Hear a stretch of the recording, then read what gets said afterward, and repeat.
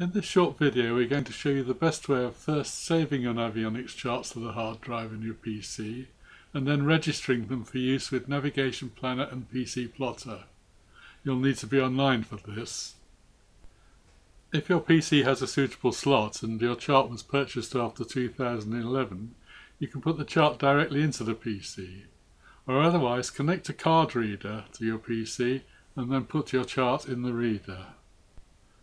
We're assuming here that you've already activated your copy of Navigation Planner or PC Plotter and that it's loaded into your PC and ready to run. First click Chart and then Open Chart. In this case you will see that we already have the 46xg chart saved to the hard drive and that the 28xg chart is on the card reader, which is in drive F and is waiting to be saved. Click the button Copy Chart to Hard Disk and then enter a suitable name for the chart and click OK again. The chart will now be saved. At this point it's best to close the program and shut down the PC. The next stage is to register the chart for use with Navigation Planner and PC Plotter.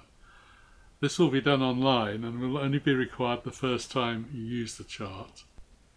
Ensure that the chart is removed from the machine or the card reader unplugged. Reboot the PC and make sure you're connected to the internet.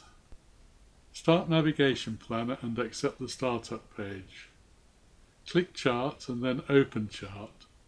Select the chart on the hard drive in the left-hand pane of the window and select Load Navigation Chart in the right-hand pane.